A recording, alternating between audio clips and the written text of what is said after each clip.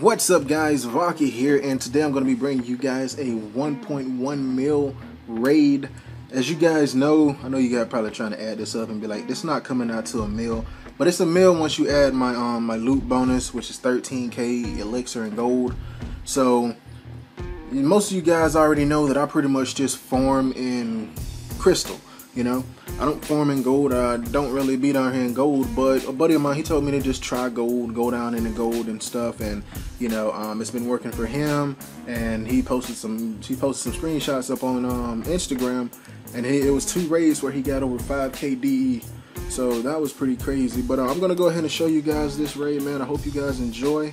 I did get 2 stars, which earned me 20 trophies, and the troop combination that I was pretty much using was pretty much Barch.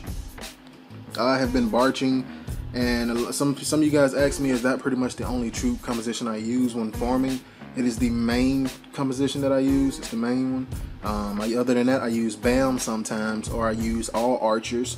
But other than that, I pretty much just use Barch. So as you can see, this guy, he's pretty much farming, but he has a dead base. But look at those resources. Look at the loot, man. I wish he had more DE. If he had more DE, man, that would have been awesome. And for me to find this base, I was actually very, very lucky. But I was very happy at the same time. Now, if I'm correct, I did have my king and I did have my queen. But I'm just barching it out right now, picking off everything on the outside. And as you can see, I do have my king. He's up top. I dropped my king up top. I don't know if I dropped my queen in. But as you can see here, like I said, he is farming. Pick off the town hall. Just dropped like 3 archers over there.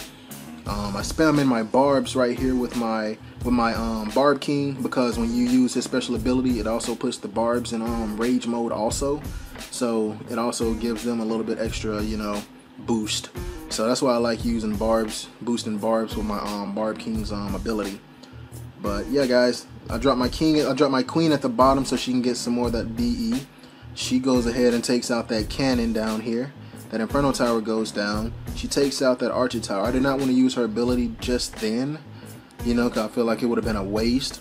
So I waited until she got up in the walls. So as you guys see, she's just picking off this gold storage.